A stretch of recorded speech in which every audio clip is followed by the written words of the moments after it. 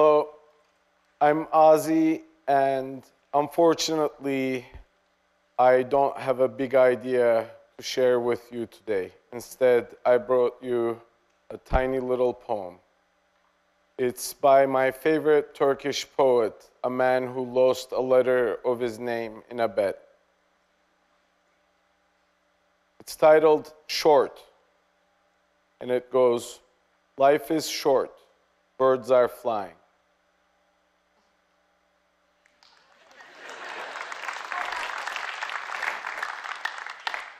Let me give you an example. I met the love of my life 24 years ago on this very campus. She was a beautiful, smart, strong, kind, enthusiastic philosophy major, and I had hair. Within minutes, we connected. Within an hour, we were friends. Within weeks, we started dating. And within a few years, we got married under a giant shuttlecock.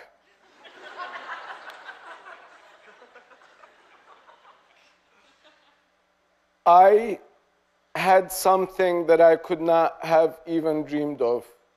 It's not like we both had been looking to get married. We just could never separate. We just came together every day. We grew together. We helped raise each other. We were lucky to have loving parents and great friends, but mostly we had each other. And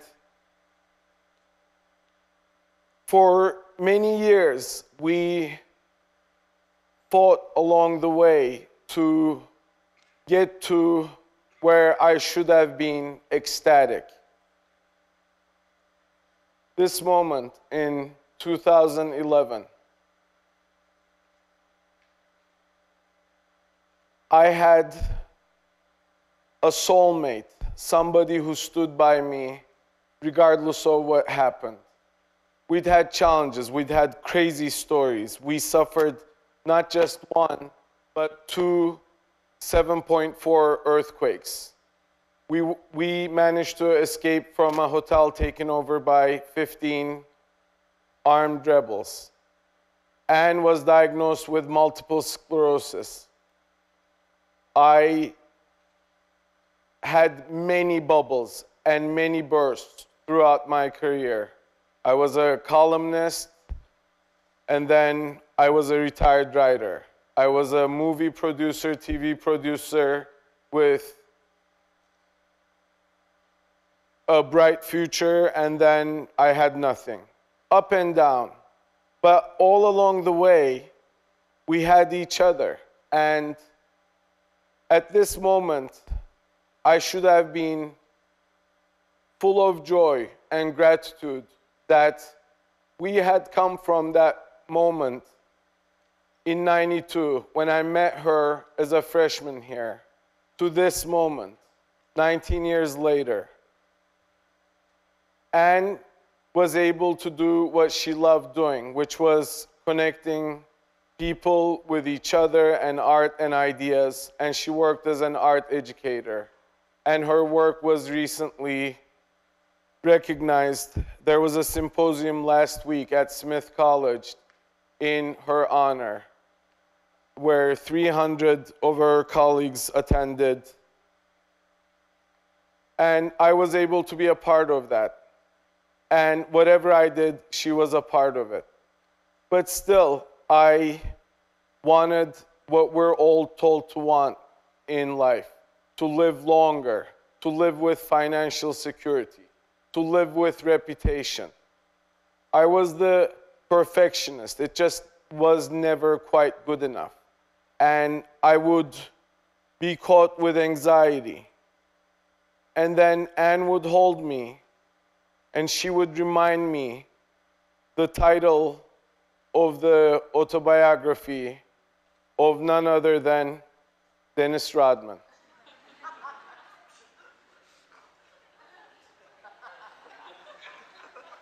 She would have me say it I'm as bad as I want to be. And it just was never quite loud enough or strong enough.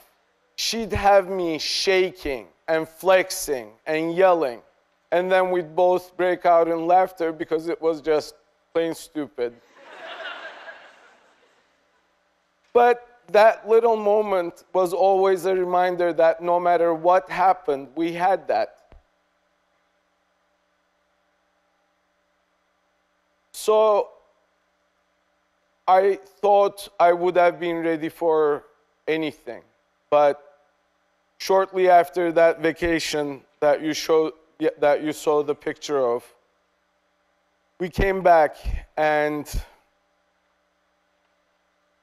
got the news that Anne had late-stage ovarian cancer. Something where the median age is 62, and Anne was 38 years old. It was really 1 in a million. We couldn't find a rhyme or reason. Nobody was able to give us an explanation. It just fucking happened. All the worries, all the anxiety, nothing mattered, because here was the real deal. I had spent my life having nightmares about this and that, and this was something that I would have been too afraid to have a nightmare about. And yet, this was my life. I woke up to it every morning. But my strength was in Anne. She went through a major surgery. 7 liters of cancerous fluid, ascites, was removed. And it came roaring back, so she had to go on chemo right away. And before we got a chance to get out of the hospital, I had to grab the kids, bring them, and Anne wanted them to cut her hair. And she showed her game face. And she crushed it. She did whatever she could have done with all the effort, all the fight, all the smile. And she went into remission, but the surgery wound would not close for 8 months. So even when she was in remission, she still had a hole in her belly where you could see inside her every day when she was being treated. After that closed, maybe there were 2 months where we were able to settle down and think, you know what? Maybe this is one and done. That would have given us some semblance of a normal future. We could learn from it, move, live even better, live more. I lost 60 pounds and quit smoking in the same year. I just could have jumped from a 3rd floor of a building and kept running. It was fight or flight mode. We both were going to do whatever it took. But it wasn't quite enough. It came back quickly, telling us that we had maybe 2 years.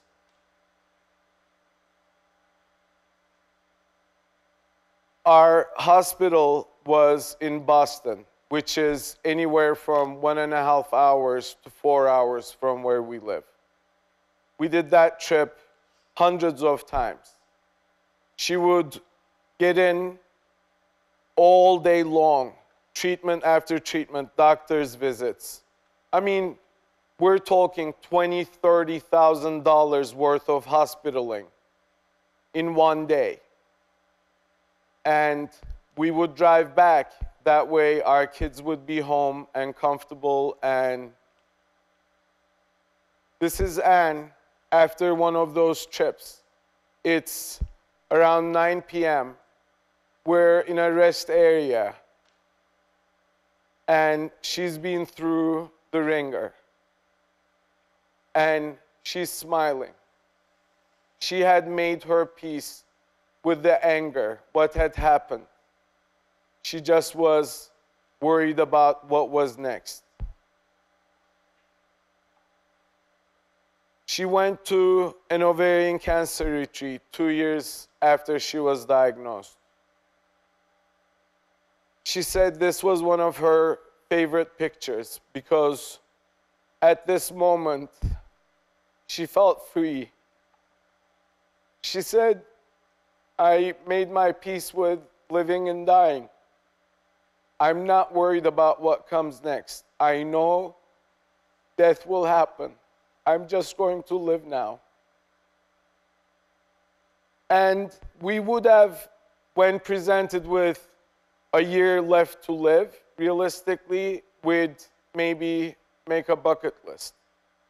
And didn't need to. She barely changed anything. She had been living the way she would have been living with 1 year left to live. She didn't want to travel to exotic places or get this or that. She got a lawyer. She wrote a will. She filed for home loan modification. Paperwork this thick 4 times. Nothing sexy, just love.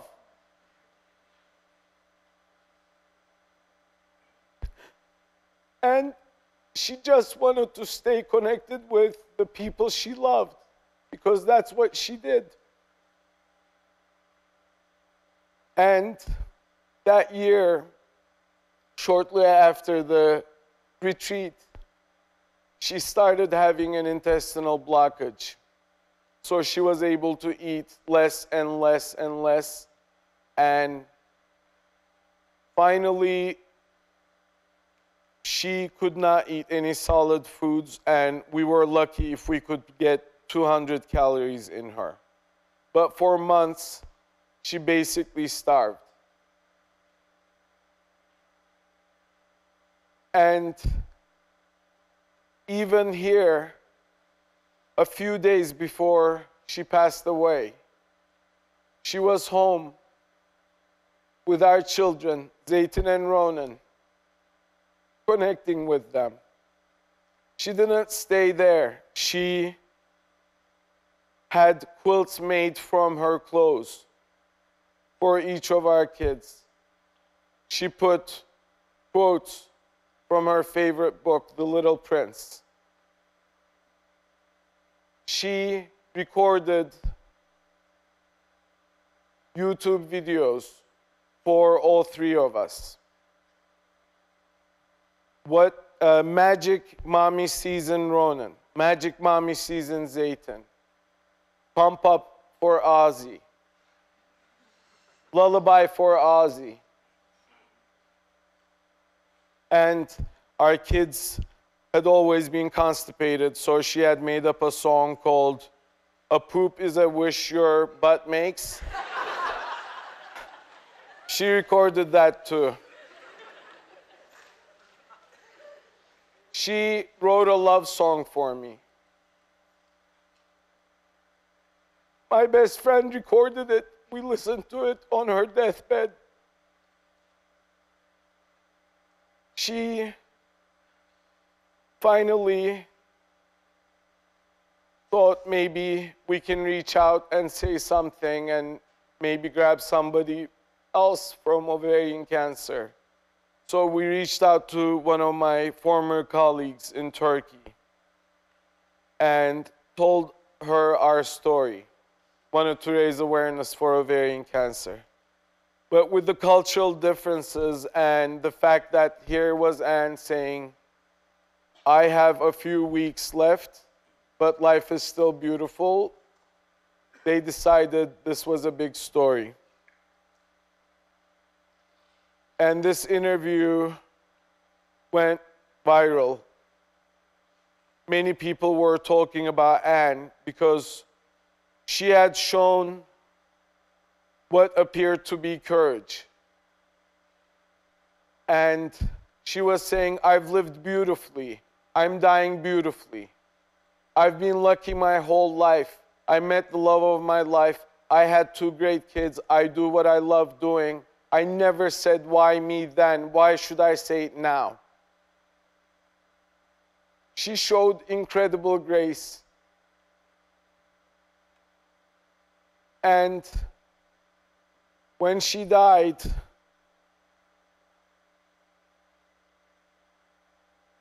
she was in the news in Turkey that Annie passed away. There were tributes to her in social media, like this one by a Turkish designer. When Anne passed away, I didn't just lose my past, the woman that I had grown up with, that I shared my entire adult life. I lost more than a half of me. It felt like a tree being cut down the middle. Yet I still had to provide shade and shelter and thrive for my kids. I didn't want to live, but I had to survive. And then at Anne's funeral, my daughter picked up the mic and said, there's this quote from Wall-E. I don't want to survive, I want to live.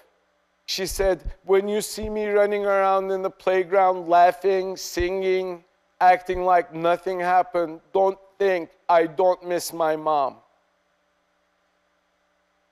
I'm just going to live like I promised her I would live. And Anne had been encouraging me as she was dying and starving to find love after her.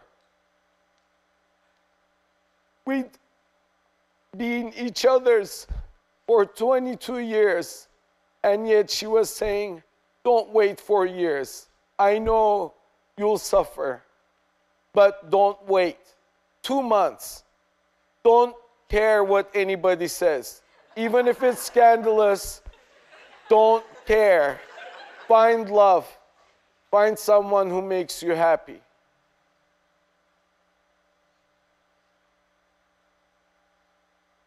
And a year after Anne died, I put her on my arm and I put that little poem on the back of my hand so I would never forget it. Because life is short and birds are flying.